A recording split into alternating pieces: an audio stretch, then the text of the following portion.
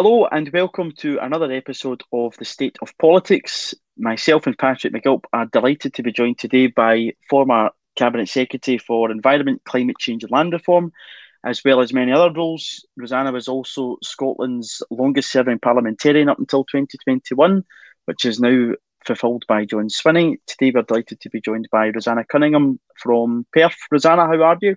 I am fine, thank you very much. Nice to talk to you all. It's a real pleasure to have you on. So, just to kick off, could you give us a bit of your background of how you get into politics and where your first interest came? Well, slightly odd, I suppose, in my case. My mother and father weren't the slightest little bit political, so I didn't learn it at home. We emigrated to Australia when I was 8 years old, just going on 9. And I remember being very strongly that was a huge thing to happen. I mean, at that age, that's massive. And I'm so old that we went by sea, not by air. And I remember as the ship pulled away from the docks in Southampton, saying to Mum and Dad that I wanted to go home. I wanted to go home to Scotland. And in a sense, I never changed my mind about that. And my brother, who is currently a senior councillor in Glasgow Council, was a year and a half younger than me. And he was, along with me, saying the same thing. And neither of us ever changed our minds. So it started, I suppose, with that kind of really strong identification with being Scottish, maybe provoked by the experience of being taken away and off out to Australia at that age. It'd be very difficult. You probably ought to consult a child psychologist to get some more background on that. I did have a relative in Australia, though, who was a Labour MP in Western Australia. And he had won, ironically, a by-election. So I was not the first by-election winner in my family. And my earliest active recollection of politics was Labour Party events in Western Australia, marches and those political party social events that I remember quite clearly. And I'm going back right now into the very early 60s with that whole air of, and you'll all have been there, not quite enough people to fill the venue that was organised. And that slightly forced, we are really having a good time at this event, even though in reality everybody knows that they hand over money because it's actually about fundraising. So nothing is different in that sense. But I remember them quite well. And I remember speaking to my Uncle Harry about politics because I was curious about what it was he actually did. And I remember having that conversation with him when I was in the car with him one day when I was only about 10. And he said, "Oh, if you're interested in politics, I have got lots of books." And I thought to him, I'm now thinking, well, I don't know that the books my Uncle Harry had were going to be much use to a 10-year-old.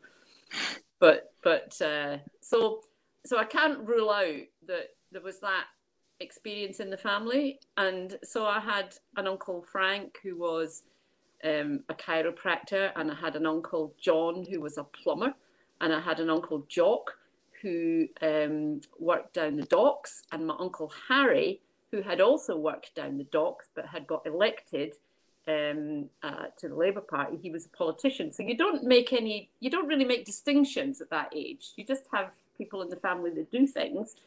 And there was my Uncle Harry, and he was a politician. So I can't ignore that must have had an impact. And then I went through a period of time when I was fascinated by Scottish history. So I'm talking about 11, 12, 13. I was really, really, really fascinated by Scottish history. And then somewhere along the line, I began to understand that there was something going on in Scotland that was more current. And when I was 15, the year I was going to be 16, when I was 15, Winnie Ewing won the Hamilton by-election. And that news did go around the world. And by that point, I had already become so much of the view that Scotland should be its own place, that it should be its own country. It should be, and that's how I would have thought about it at the time. I don't think I had the kind of political concept of independence in my head, but I knew that I felt that Scotland shouldn't be part of this bigger thing. And then the news about Winnie Ewing's success at Hamilton and the, for me, revelatory experience of discovering that there was an entire political party that kind of fitted where I was coming from, and that was it. So I wrote to the SNP straight after that, and bless them, they sent back a whole bunch of stuff, 12,000 miles away out to Australia to a 15-year-old girl, and the rest, as they say, is history. And I just think, you know, and as when I did come back, which was obviously a good few years later, I knew I was coming back to be a member of the SNP, to be part of what that was all about. That was why I wanted to come back to Scotland. And so I was never in any doubt about what I wanted to do. So in the meantime, I did the politics degree because I thought, well, you know, I'm interested in politics, go do a politics degree. So that's kind of really how it came about. And I came back eventually in 1976 in December. And by March 1977, I was working as a research assistant at party headquarters. So I believe I might have been the very first ever party apparatchik to have actually been elected to Parliament. So you say you joined the party when you were 15. You were never tempted by the Labour Party, I take it, and you never considered leaving the party because you were employed at headquarters within 6 months of coming home, sort of thing. Can you talk us through that period of first being working in headquarters, and obviously there was a referendum in the Scottish Parliament in 1979? So I should say that I was a member of the Labour Party, but that was the Australian Labour Party, which was not precluded by SNP membership for obvious reasons, because I wasn't living in Scotland. And I did join the Australian Labour Party for a couple of years. It was at the time Australia was still a combatant in the Vietnam War, and I was very strongly motivated by anti-war, anti-Vietnam stances. And the Australian Labour Party was particularly anti-war as well. So we were all of us doing that huge big heave to try and get what are called the Liberals in Australia, but are actually the Tories, out of government after a very long period of time and get the Labour Party in. So I had joined the Labour Party in Australia. When I came back from Australia to Scotland, no, I didn't have any doubt. I joined the local party branch literally within a week or two of arriving back in Scotland. And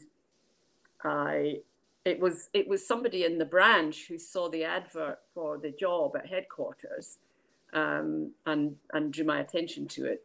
And I went along. The job as advertised was slightly more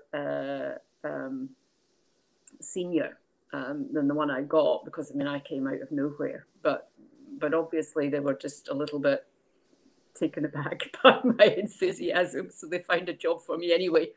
And I went to work for headquarters. Now that was right at the start of 1977. We had 11 MPs at the time.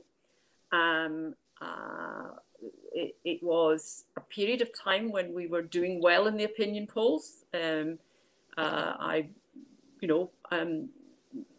We thought, I think, that was going to be the point at which we were going to take off. There was a huge amount of enthusiasm and experience, and party headquarters had a fair number of people working for it in different roles, and 11 MPs. And in 1978, so that was in 77. In 1970, at the end of 1977, I think it was, it was a kind of fairly fragile government, and it ended up with a sort of Labour-Lib Dem Labour-Liberal understanding in the House of Commons, because we were nearly going to go into an election a general election. I think if there had been a general election at that point, I think it was late 77, then we would have done extremely well. And that didn't happen because the Liberals went into an agreement with the Labour Party at the time. We then had a series of by-elections in 1978. And the best thing that I could say is that they just came the wrong way around for us. There was one, I think, had it come first, we would have won.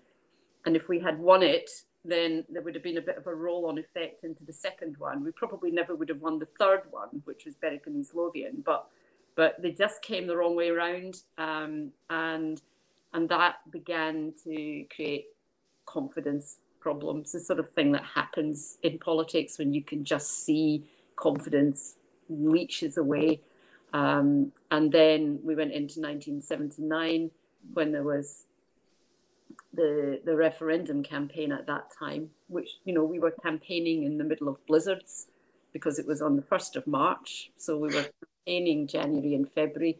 I mean, I remember standing in streets in Edinburgh in blizzard conditions, and it was just crazy. And of course we did win the referendum, of course. We got over 50% of the vote, but we hadn't reached that artificial threshold that had been built in. And then the general election followed that immediately, and that was just catastrophic for us. And then they made half the staff redundant, and I was in the half made redundant. So on that 40% rule, Roseanna, were you aware on the doorstep campaigning how high a target that was to hit, and was it affecting confidence, or was this something that people didn't really know about until the results came in? I don't think ordinary people really understood it, to be perfectly honest. I had conversations at headquarters before that, because in Australia, if you want to make a change to the Australian Constitution, which is a written document, you're required to have a majority of the votes in a majority of the states. And I remember having a conversation at headquarters, and I'm not going to claim it as any great prophetic understanding. It was just because of the experience in Australia, knowing what Australian constitutional law required. And I remember saying, what if they do some kind of, you know, formula approach? But at that time, people didn't believe that would ever happen, because, you know, that just was not. There'd been a 1975 referendum about the EU, remember, and that didn't have any sort of threshold built in. So there was just no expectation that this one would be any different. And of course it was. I also, at the time, was doing most of my campaigning in the middle of Edinburgh. So you were going up and down closes in, you know, the high street and all the rest of it, where it was patently obvious that half these people, you know, you just had that whole sense and understanding of how really hard it was going to be, and trying to get the point across to people that if they didn't vote, they were effectively voting no. But that wasn't something, because it had never been done before. It was very hard to get people to understand that that was going to be the impact of it. So we were all absolutely devastated at the way it worked out in terms of the result. It almost would have been better had we not gone over the 50%, because at least then you would have thought, well, we would have lost it anyway. But that business of it going over the 50%, but not reaching this artificial threshold, was something that was particularly bitter. But I mean, I remember the campaigning. I remember the Yes for Scotland offices that were above what used to be the Covenanter pub up the Royal Mile. I can remember the dreadful food that we lived on, pies and pints throughout the whole thing. I can just remember the appalling weather that we were all doing it in. But, you know, and we were up at the crack of dawn, and we were not leaving until about, 2 o'clock in the morning, and then getting up and doing it all over again. So it was, and I was sneaking off from headquarters because there was a bit of thing about, should SNP people be involved in the SNP only campaign or part of the Yes for Scotland now, so that continues to be a little bit of an issue. And, it was an issue back then. And so I was being, my immediate superiors were just saying, just go up, just go up, just go up. I had to pretend I was going to the library in case some of the other folk who weren't so keen on that happening found out. So it was just all of that. Everything repeats itself, if you see what I mean. You just the same thing coming around again and again and again. So you spoke about that 1979 referendum, Roseanna, and you returned to then go and do a law degree after. During those years of the 80s, obviously you were an onlooker to that Thatcher government while going through your degree and then going on to be a solicitor. Did that always fuel you that you wanted to get back into politics, seeing what was happening across the UK and here in Scotland, that, we saw a complete, a disaster in the country? Did that always give you the urge to get back into politics as an onlooker? The first thing we did after the referendum and the election was to form the 79 group in the SNP. That became a huge internal issue. And it was very much predicated on looking at where we'd got the vote out from for the referendum, who were the people that were voting for this, where should the SNP think about focusing some of its activity and work in a way that it hadn't done in the past. And there were 7 or 8 of us who kicked off right at the start to form the 79 group, and then it became this huge thing. So for those early 79 into the early 80s years, I was kind of unemployed because I couldn't go straight to do the law degree. So I got made redundant after the elections in 1979, but I couldn't go to university that autumn because I hadn't been back from Australia for 3 years. So I was still classified as an overseas student. So I had to wait until 1980 to go to university. So I had this big long period of time when I was either unemployed or just working as a waitress or doing things like that. And I had an enormous amount of time to focus on the 79 group. And I mean, we had membership cards and we had our own banner. So we were a real problem, seen as a real problem within the SNP, but we were all staying in the SNP and having this really big ideological debate within the SNP. And that, I think, is probably what sustained a lot of us, because it gave us something really big to focus on at the same time as as Thatcherism was causing such devastation. So in that sense, I never really left politics. I mean, I stood as a candidate in local elections, getting completely duffed up in terms of the vote and all the rest of it. And then eventually, when I did get my law degree and did the diploma, I then got a job through in the west of Scotland and moved through to the west of Scotland and kind of kept doing the same thing there, even when the 79 groups sort of disbanded internally, but we just kept going. So in that sense, I never stopped being interested in politics. I was doing it all of that time. And I guess it's a thing that people don't realize, how many people who are actively involved in politics. It's only a tiny number that ever get elected to anything. But that doesn't mean to say that all of the other people who are involved are not involved in politics. They are. They're just not elected politicians. But they are still very much part of the movement. And most of us, even those of us who have been elected, will spend different parts of our lives, in the other kind of way. So I wasn't an elected politician until 1995, and then I was for 25 years, and now I'm back to not being an elected politician, but it doesn't mean I'm no longer in politics. So I kind of quite strongly want people, I think, to really understand that you can be in politics without actually being elected. On the 79 group, Roseanna, Michael Foot was obviously the Labour leader at the time. Was this very much a left-wing group, but for people who supported independence within the SNP? And also with the people that were involved, I think Alex Salmond and both Margot MacDonald were involved in it as well. Why do you think so many people in the group went on to have such big careers within the party? So I think it was a very ideological group. So we didn't do a lot of attacking individuals. We did a lot of arguing about politics and ideology and where the vote would come from. I remember somebody else saying, actually, it was an activists group. And when you look at the original names and what have you of all the people that we'd amassed that were interested in it. It was all people who were, branch organisers, constituency organisers, all the people who'd been doing things on the ground and had actually seen in reality what was happening during the referendum campaign and all the rest of it. So I think that was a kind of really big part of it. And because most of us were very much focused on that discussion about politics, I think for a lot of people, we were the ones who were having the political discussions, and therefore it became, I think, the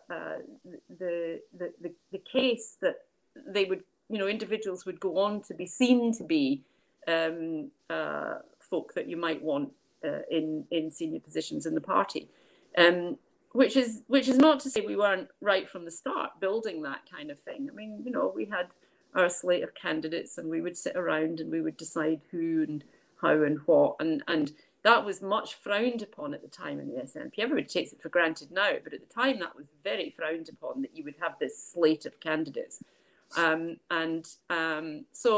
we were kind of on the way to doing all of that. And it was inevitable, I think, that certain numbers of individuals would then start to get elected into positions simply because of the nature of what we were doing and how we were doing it. We were almost, if you like, modernising things a bit, bringing actual kind of politics into a political party, which I know seems a bit daft. But the SNP has continually had to do that. So Billy Wolfe was a big moderniser in the 60s, but then there needed to be another wave of it coming along. So, political parties change all the time. So I think it was just one of those organisations that almost kind of delivered the kind of political training to a lot of people who then did go on to become elected or senior officials and onto the NEC. And I was on the NEC for years, and so that began to change how the SNP was presenting itself gradually as an older generation gave way to a newer generation. But of course that keeps happening. That just keeps renewing itself, which it has to do, of course, because if you don't do that, then parties just eventually drift off into irrelevance. You have to keep changing and modernising. Rosanna, you spoke about a newer generation coming through there into the party, and obviously one of those people is the current leader of the SNP, Nicola Sturgeon. You've known Nicola for a long, long time. Did you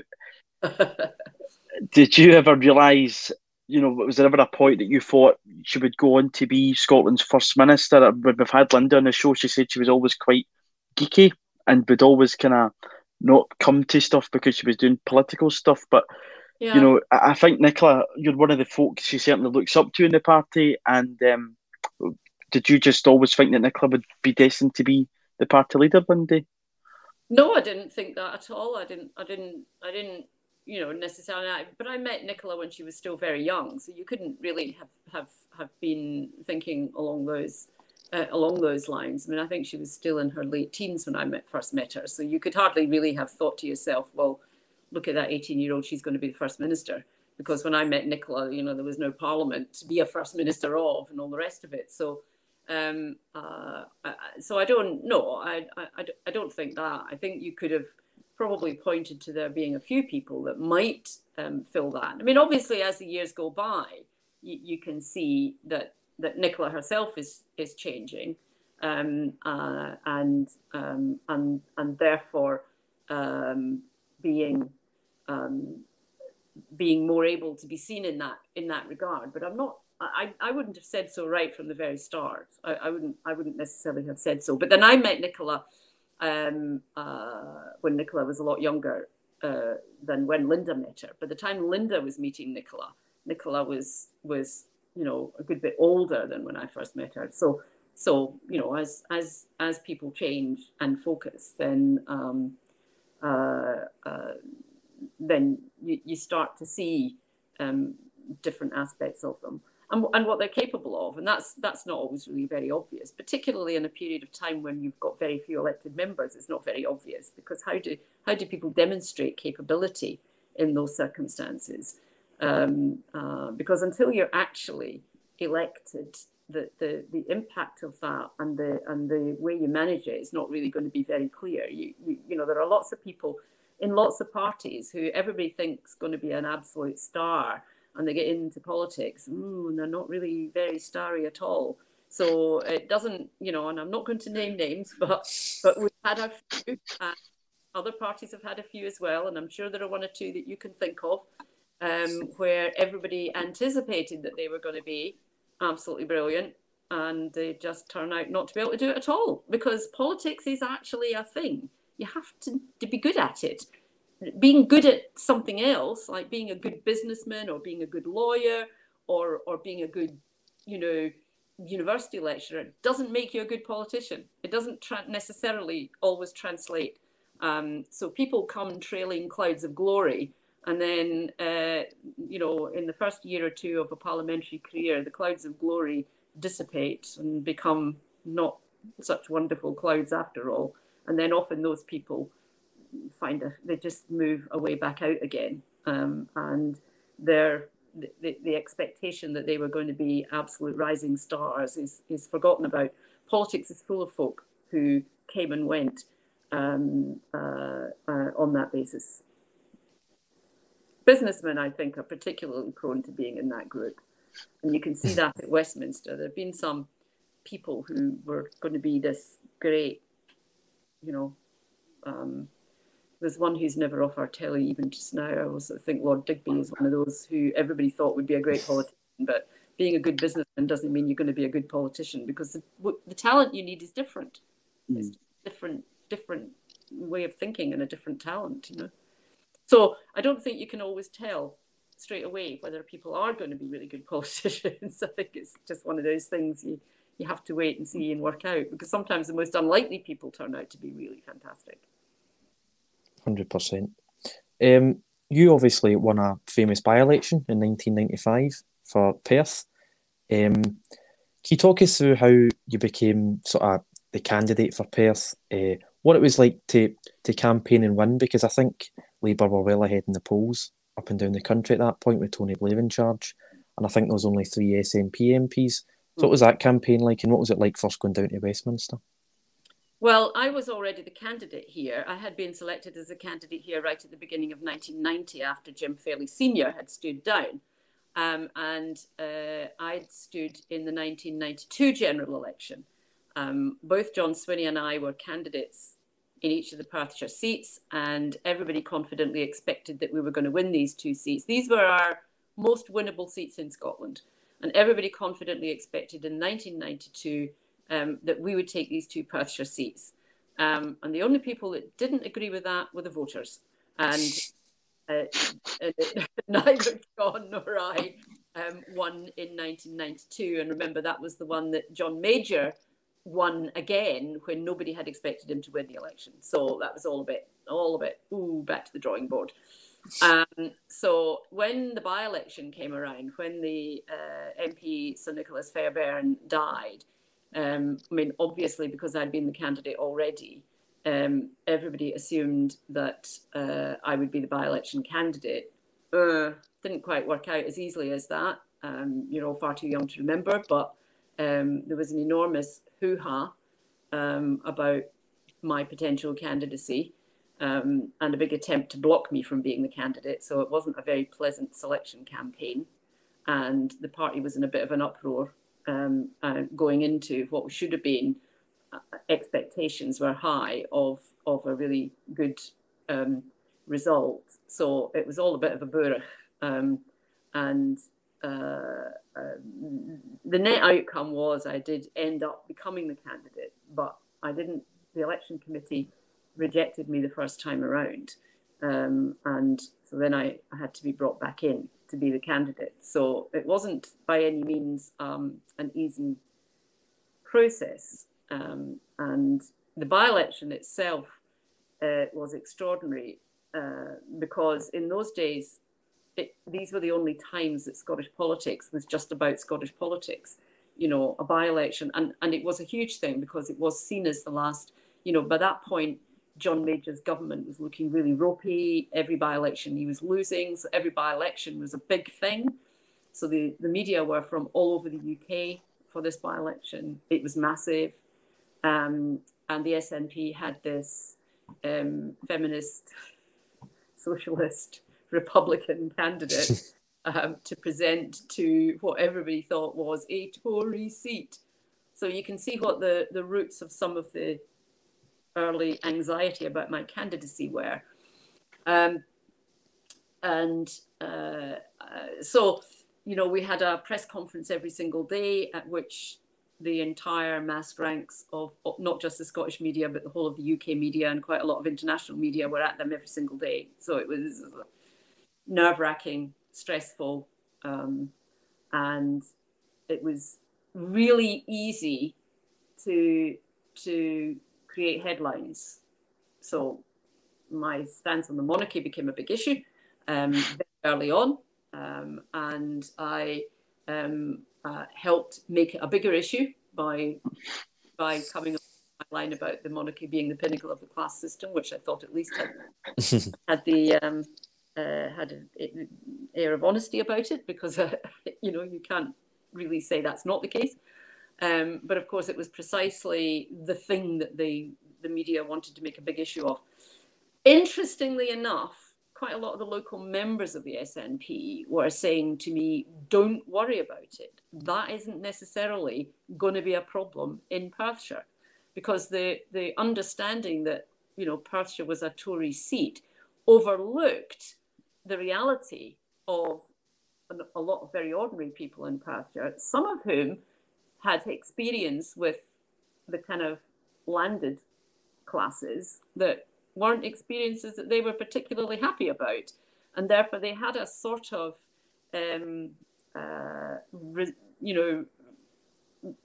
sort of resistance. And I would kind of, I sort of call it a kind of rural radicalism that you came across, that you know, and it was a sort of anti-feudalism, anti-Lairdism and all the rest of it. So indeed, it turned out quite quickly, and I think the party realised quite quickly that it wasn't such a big deal as they might have thought it could have been. But, you know, I was interested in the fact that at this particular election that we've just had, there was a lot of people moaning about, ooh, we shouldn't be selecting candidates who don't come from the area that they're elected in. Well, I was a complete outsider. You know, I lived in Glasgow.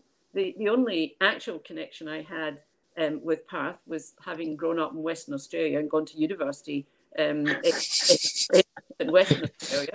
So we could make a little story about it. But I didn't have a background from Perthshire. I was the outsider. But you can overcome that. I get a little bit worried that people just think that you should only ever have a political candidate from the area in which they live, grow, and work, and all the rest of it. Because I think you can overlook very, very many incredibly good members of parliament for local constituencies who didn't start out being local.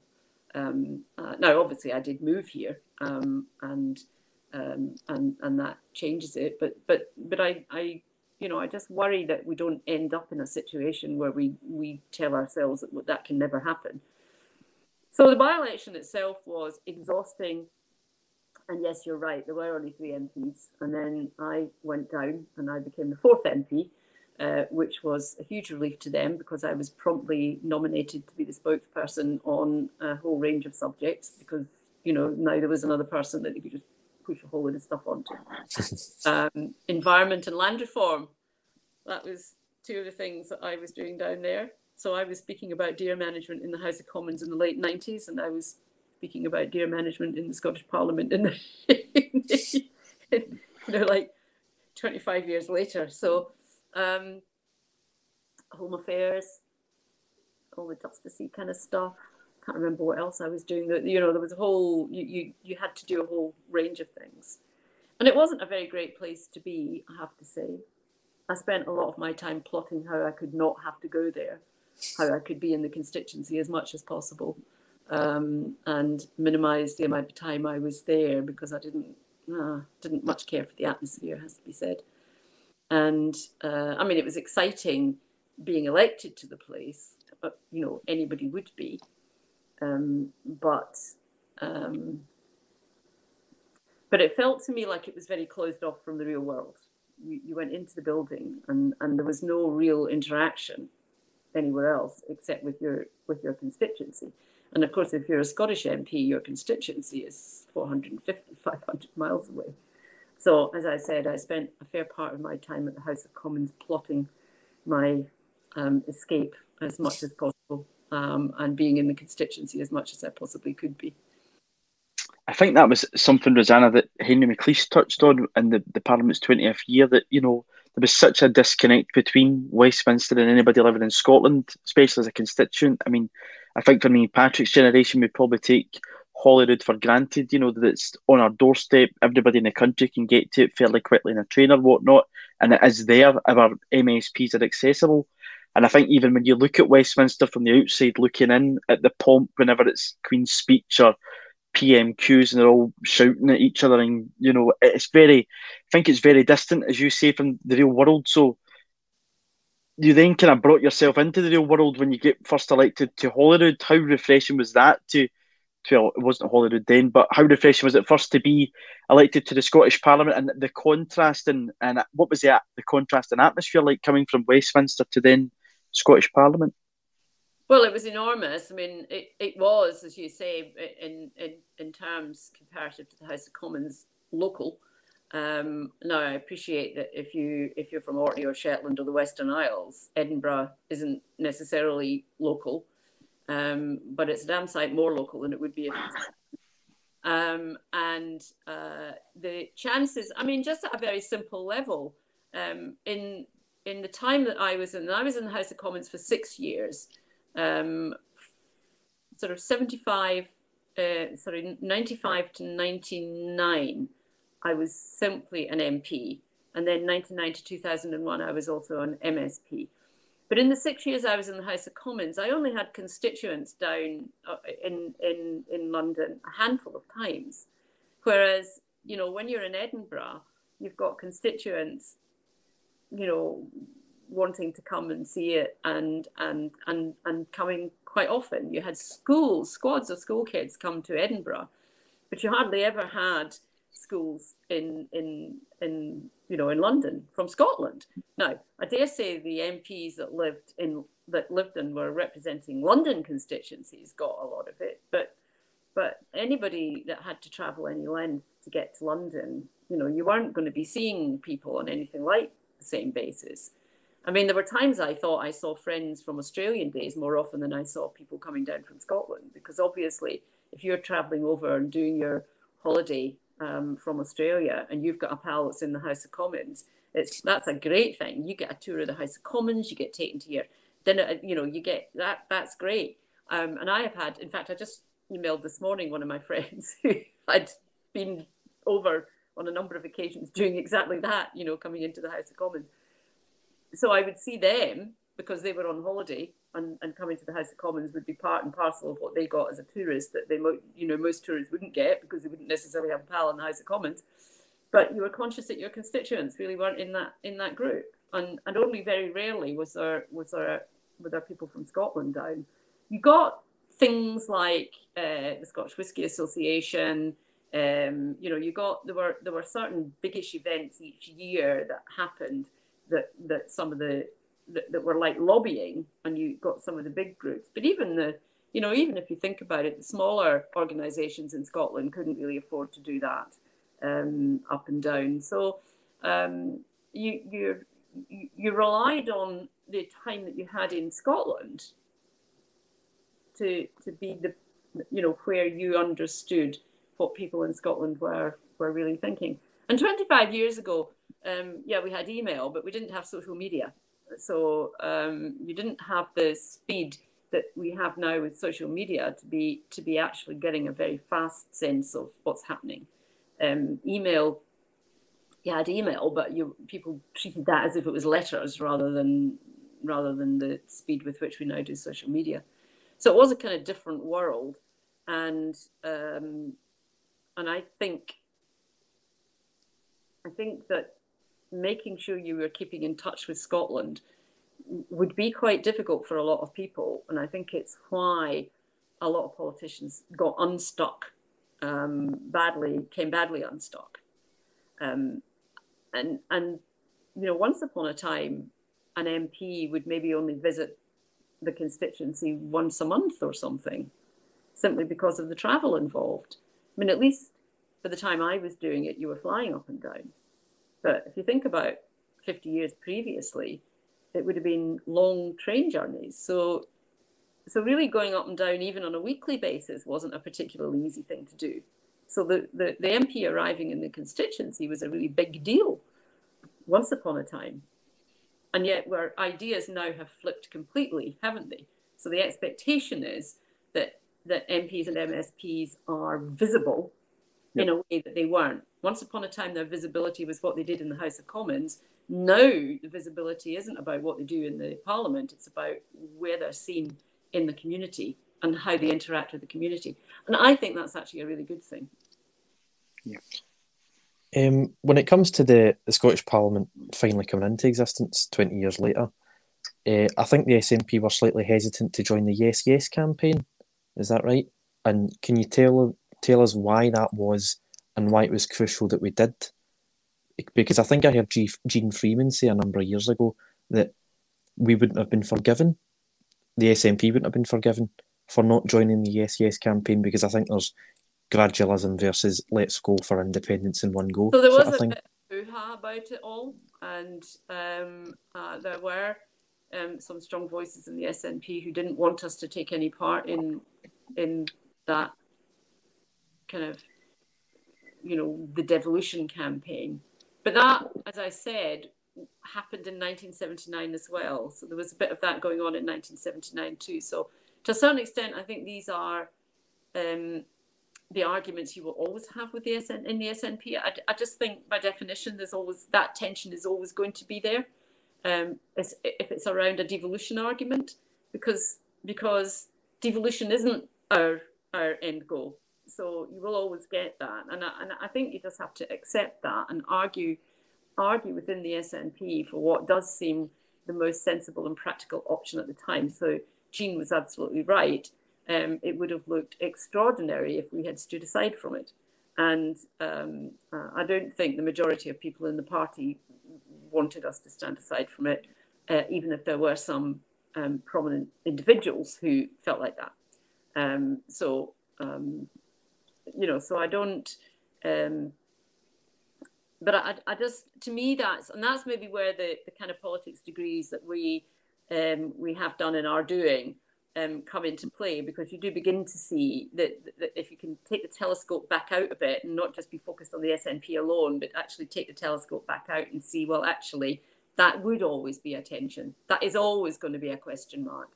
The difference, I think, now is, so we had what I would call the status quo to independence continuum, and you could plot a devolution settlement along the way. So some devolution settlements would have been quite weak and closer to the status quo end of the continuum. Some are further up the line, and then we had a kind of left-right continuum, which is not the same two endpoints. So you have a kind of left-right continuum. And of course, we've now added a kind of Remain Brexit continuum to that. So you can just see that things are ironically, a lot more complicated. And everybody talks about politics being much more binary now. But in reality, when you pull the telescope back out a bit, you can see that it's become a bit more complicated, because we've now got, if the SNP has to deal with three different continuums, it has to deal with the whole devolution to independence one, which is the historic one. That is the one we've always had to deal with. And then it deals with the left-right one, which again is one that we've had to deal with for quite a long time. And now there's another Brexit Remain one sitting on top of that. And you can just see that that's actually a complication, a set of complicated equations that the SNP has to manage. And to a certain extent, the other parties are having to manage that same set of complexities.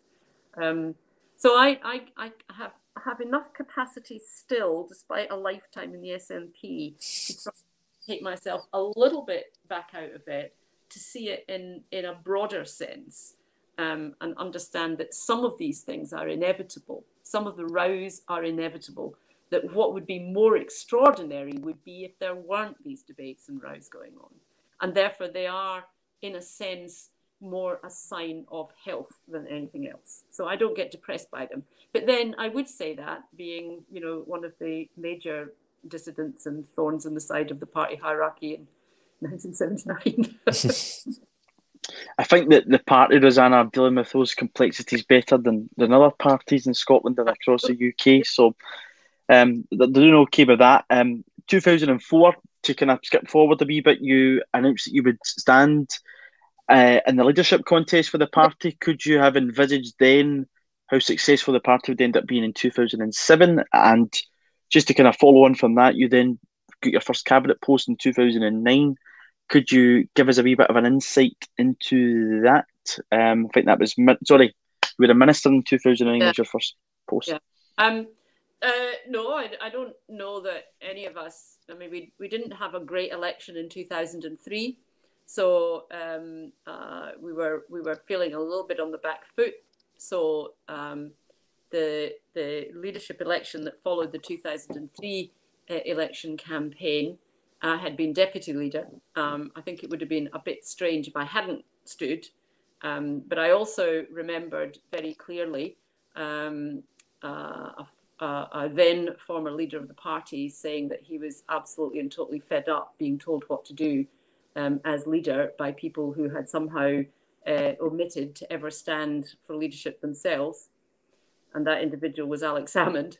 So I thought, well, you know what, I'm going to stand. And even when he decided that he would come back into the contest, I just thought, right, if I back down, and I knew that we would, you know, both Mike Russell and I knew fine well we weren't going to beat Alex Salmond, but there was a kind of point of principle about, you know, having the debate, having the argument, and everybody not just kind of just giving up and allowing it to moving to the one side.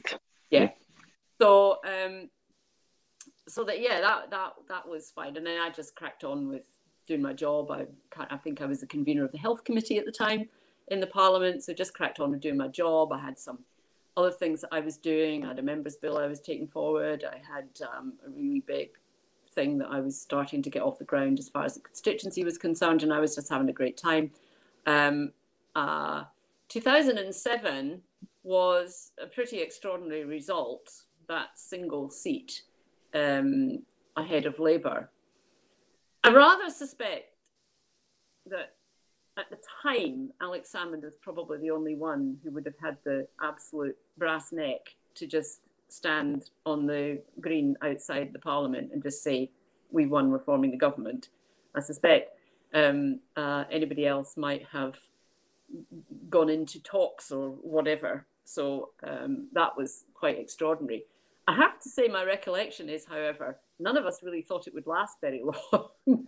So most of us didn't think, to be honest, that it was sustainable. Most of the external media didn't think it was sustainable. And I just remember that the line was that everybody just had to get out there into their communities and make sure that they were as visible as they could possibly be, to make this government fix this minority government in the minds of people. And in a sense, that's kind of what happened. 2009, yes, I got a phone call from Alec when I was sitting on the train at Gleneagles Railway, just pulling out of Gleneagles Railway Station to go down to Edinburgh. It was a Tuesday morning, and I was sitting opposite a Labour MSP, Peter Peacock.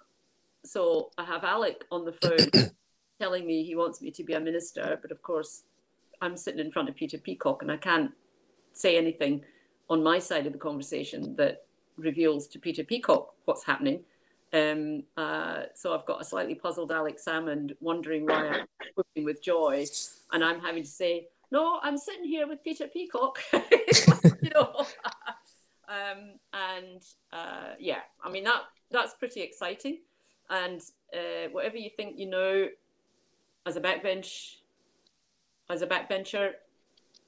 you become a minister and you move into a completely different space. It's a bit overwhelming to start with. So I think the new ministers, the brand new ministers that we've got, and I think there's about 3 that are brand new, Mary McCallan, Tom Arthur and George Adam. However much they thought they knew, it will still not be as much as, confronts them in the job that they're in. And then I became a cabinet secretary immediately after the referendum. And again, whatever much you think you know as a junior minister, you go into a cabinet position, and again, it's like a big step up. It's a big change in responsibility, a big step up in responsibility. They are, each of them big, big steps. And the amount of work involved, people don't understand that how relentless it is. It is absolutely 24/7. You have an entire private office on the government side whose job it is to make sure that your nose is kept to the grindstone of government. And you have a parliamentary / constituency office whose job it is to make sure that you cover all of the constituency bases. And to a certain extent, you spend your life just juggling the 2 things, because it's very difficult to manage. But it's an enormous privilege, and it's an extraordinary thing to have happened.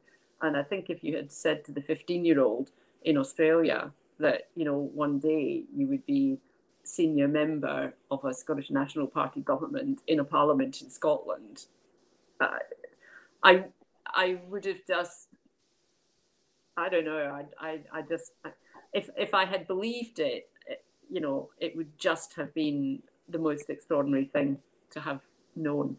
But you don't know, of course. These things always look seamless when you look back. But at the time, when you're 15 or 16 or 17 or 18 or 25 or 30 or whatever, you can't see what's coming ahead of you. And don't forget, when I was elected in 1995,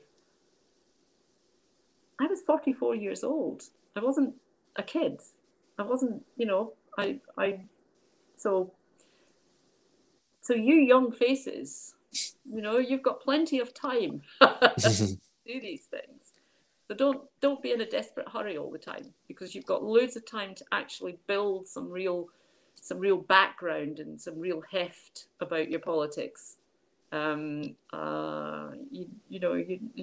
Just because you're not elected by the age of 24 doesn't mean you're not a successful individual. Take something into the politics. Take something into your representation. Make a decision to stand for Parliament when you've got something you really want to say. When you've got some real heft to bring to it and some real depth to add to what the party has. I think that's really, really important. So I was 44 when I got elected. Looks are deceiving, Rosanna. Your mother brought you up incredibly well. You're saying there how you became a minister after the referendum in 2014. What was that? I mean, I'm Cabinet too young, Secretary. Cabinet Secretary, I do apologise. I'd been a minister in 2 different portfolios, and then I became a Cabinet Secretary in a 3rd portfolio. Yeah. Right, okay. Yeah. I'm a bit too young to remember the referendum. I think Declan remembers it slightly better than I do. It fueled my political fire, as so to speak. Yes, I came a few years later.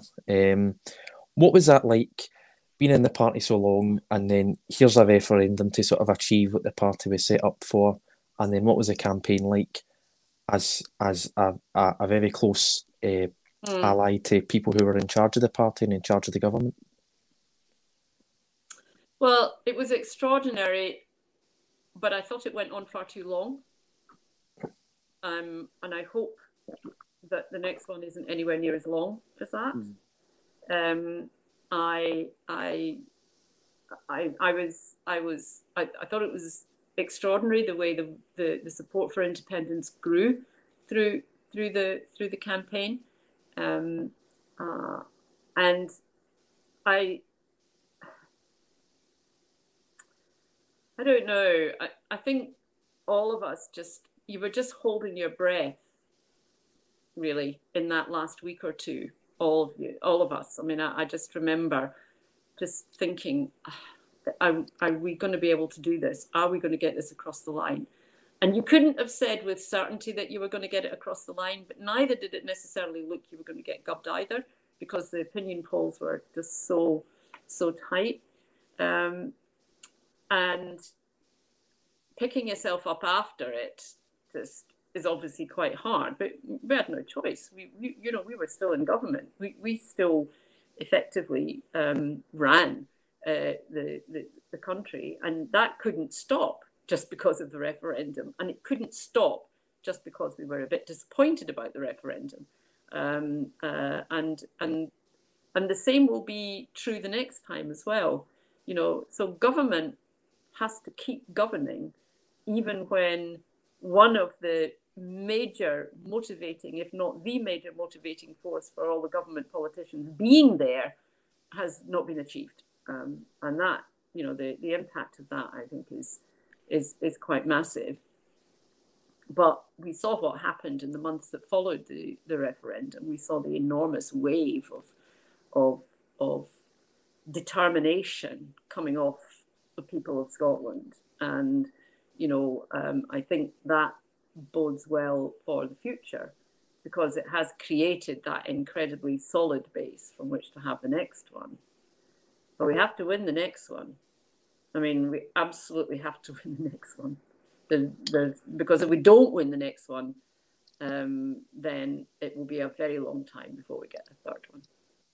Yeah, I think timing's going to be right, and obviously I think Nicola Sturgeon's strategy is going to be key here in terms of recovery first, then referendum, which I think she's made very clear, even though other parties would say different.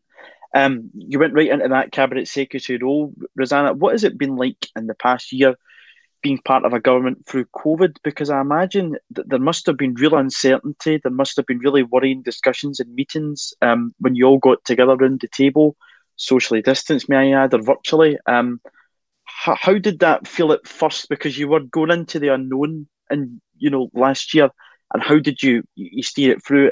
In my opinion, I think you've did a good job of steering it through part of that government, and I think the Scottish people spoke very clear in that mandate this month. But how did it feel at the start of that, and how did it kind of progress through being in government through a pandemic? Well, our early meetings were still in person. And I remember, in February and March, where it was beginning to be an increasing topic of conversation, we were still meeting physically. I remember sitting at a cabinet meeting thinking, how long are we actually going to be able to sit elbow to elbow here? I mean, this is not going to sustain for very long, and indeed it didn't. I remember the day that the FM stood up in the chamber and announced the lockdown that would be starting on the Monday following. And I just remember thinking, I have no idea when I'll see my family again, because my closest family live in Glasgow, and that the conversations around the table at first, I think in truth felt a little bit unreal. It was an extraordinary conversation that you were having to have, and you kept thinking, can this actually be real? I think back now, I went to Madrid for a long weekend, the first weekend in February, when we had the February week's recess.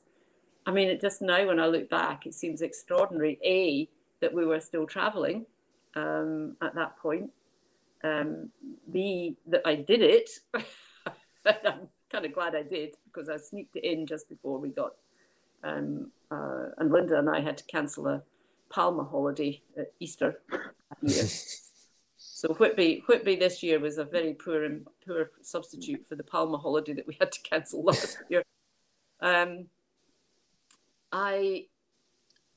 We went virtual very quickly. So cabinets were by telephone conference. And yeah, there were, and then we were having other sets of meetings about the state of the economy. I was having meetings about the climate change plan update coming off the back of the climate legislation, and all of these things. So the main cabinet meeting, the separate economy meetings, the climate meetings, all against this backdrop of never really being certain from one week to the next what the situation was going to be like, what we were having to deal with. And you know, I say that as somebody whose portfolio was quite far away from the centre of this. I think if you were interviewing Jean, and have you interviewed Jean? No, we're hoping to get her on because she's had a time of it the past year as health secretary for a pandemic. She was in it at the heart of it. Now, you know, so all portfolios were involved, and at cabinet you make a collective decision, but the day-to-day stuff, you know, I wasn't having to deal with. I mean, I had to deal with the day-to-day stuff as it impacted my portfolio, but that's not quite the same thing as having to deal with the day-to-day stuff when you're the health secretary or the first minister. And I really don't know, to be absolutely honest, I don't know how either of them stayed on their feet the whole way through.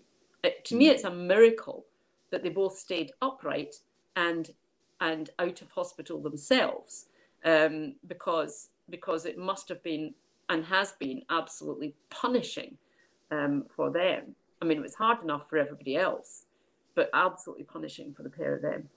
And there's a tendency to forget, of course, people have their own circumstances, you know, to deal with. You know, the DFM, you know, his wife has multiple sclerosis. So she was one of the people having to be shielded. So he's dealing with that and a small child at home, as well as being Deputy First Minister and, you know, involved with all of these things. So there's a tendency, I think, to forget that people have their own circumstances and their own challenges just in their own personal lives, and to go through the last year. It's been, from a political perspective,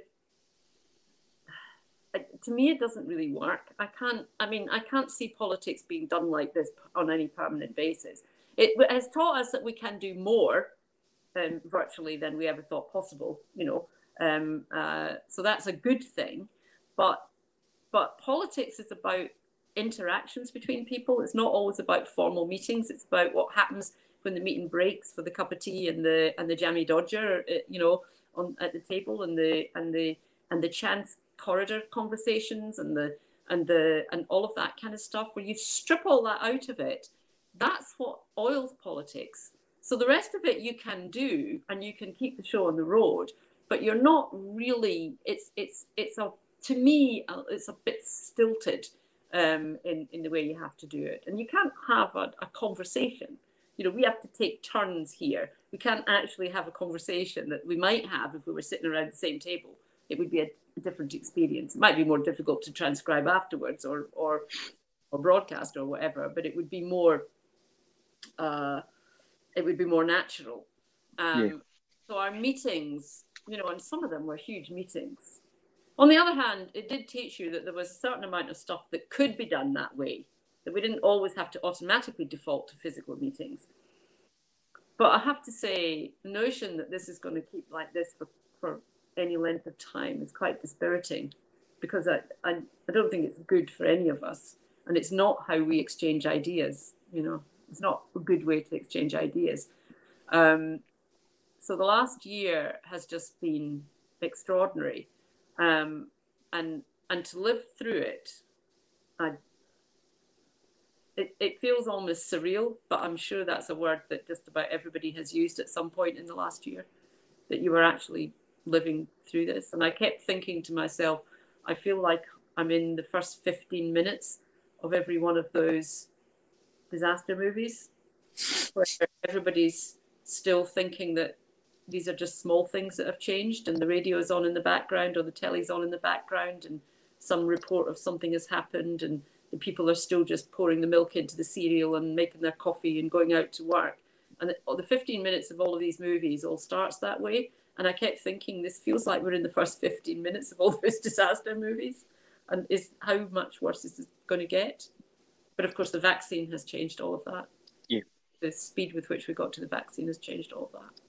Yeah. If you want to be really terrified, absolutely terrified, as males, you should read the novel The End of Men, which was written by somebody in 2019, about a virus that only infects men, and only 1 in 10 of men are immune. So 90% of men die from this virus. And the whole book is about lockdown and social distancing and coping with the deaths and all the rest of it. And it was written about a year before. Well, need to give that a read. You get off there. End of Men. It was only just published about a month ago. You should read it. You'll probably be scared to death when you read it. Hopefully it never comes true. No. Yeah, as you were saying, we're hopefully coming out of this pretty soon with the vaccine rollout. One of the first in the world, hopefully, to come out of it with the vast majority vaccinated. And we've also had the election recently. So just to ask you what you think of the results, some of the pop-up parties that failed to get parliamentary representation. And I think it's 45% of the parliament are women now. And you mentioned how the atmosphere in 1995 in Westminster wasn't the best. So what do you think of the progress that we've made in female representation? Well, I think that female representation in the Scottish Parliament's always been better than the House of Commons, and that does change the atmosphere. I mean, it doesn't take the politics away. Women are still members of their respective political parties and still fiercely strongly proponents of whatever their own political ideas are. But I think that this has taken a big step forward, and that's really, really good. I think that'll be important in the way the debates take place. The election, I thought, was a great result. It's a pity we didn't get another seat out of it. Pity we didn't get a slightly bigger pro-Indy majority, but we've got a big pro-Indy majority, and I think a really explicit mandate, which is perhaps the more important thing. I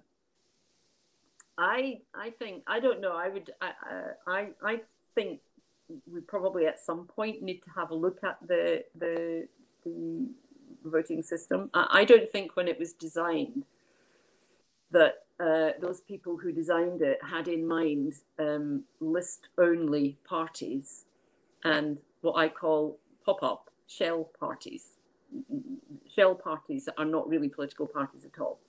I'm hugely critical of the Electoral Commission's complete failure to address the serious issue around deliberate misrepresentation in these list parties that are shell parties. So I do think there's a real issue around that that needs to be addressed. But equally, I think we need to be looking much more carefully at all of the Electoral Commission applications that come in from these various daft groups. Because one of the things the Electoral Commission said about the independent Green Voice in Glasgow was that nobody had objected at the time the application for registration had been made.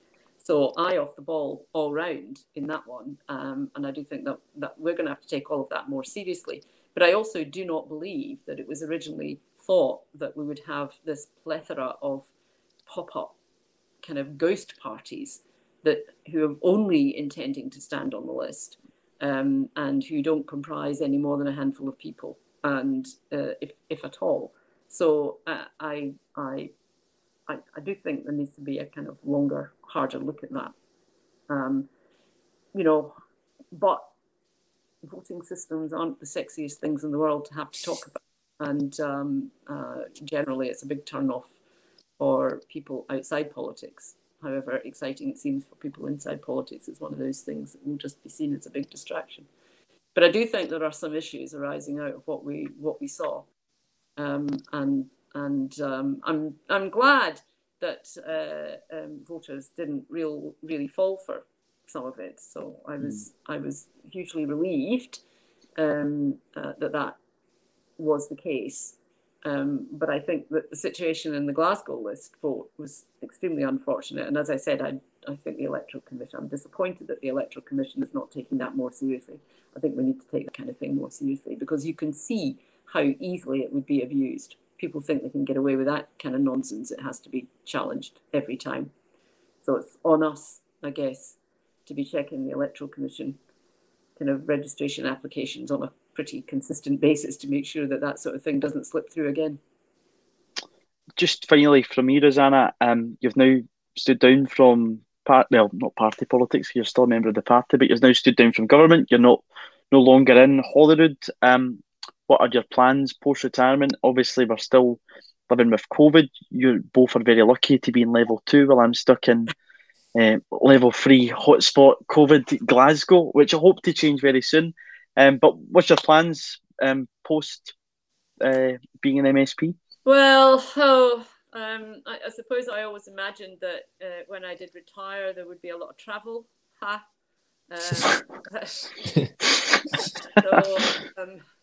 So that's kind of one issue. I would have hoped for slightly better weather, so I could have enjoyed my garden a bit more. Ha, there's another one.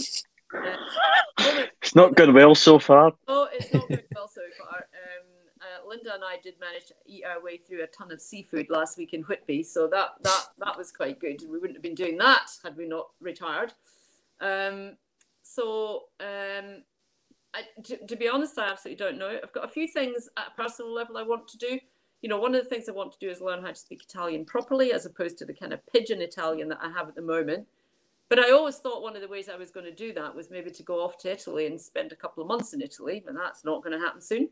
So, so there are a few things like that. And there may be other kind of campaigning possibilities. I mean, there's obviously going to be an independence referendum, so I very strongly, want to be very much involved in that. And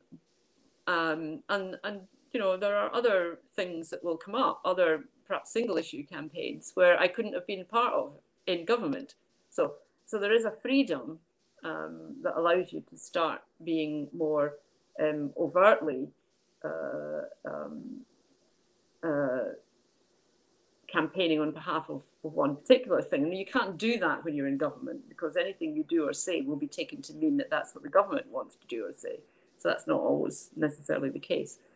So I'm just keeping my eyes out for a few of those interesting things, and coming to terms with the fact that when I always thought that it was a lack of time that meant I didn't do all that housework, turns out time wasn't the problem after all. Turns out it was so maybe learning a few things about myself. Well, just finally for me to wish you a happy retirement, and thank you very much for coming on. It was a pleasure to speak to you. Great. Yep, thank you, Rosanna. Guys, and good luck with all of the things that you're doing. And I wish you every success in your own futures and careers. Thank you very much. Thank you.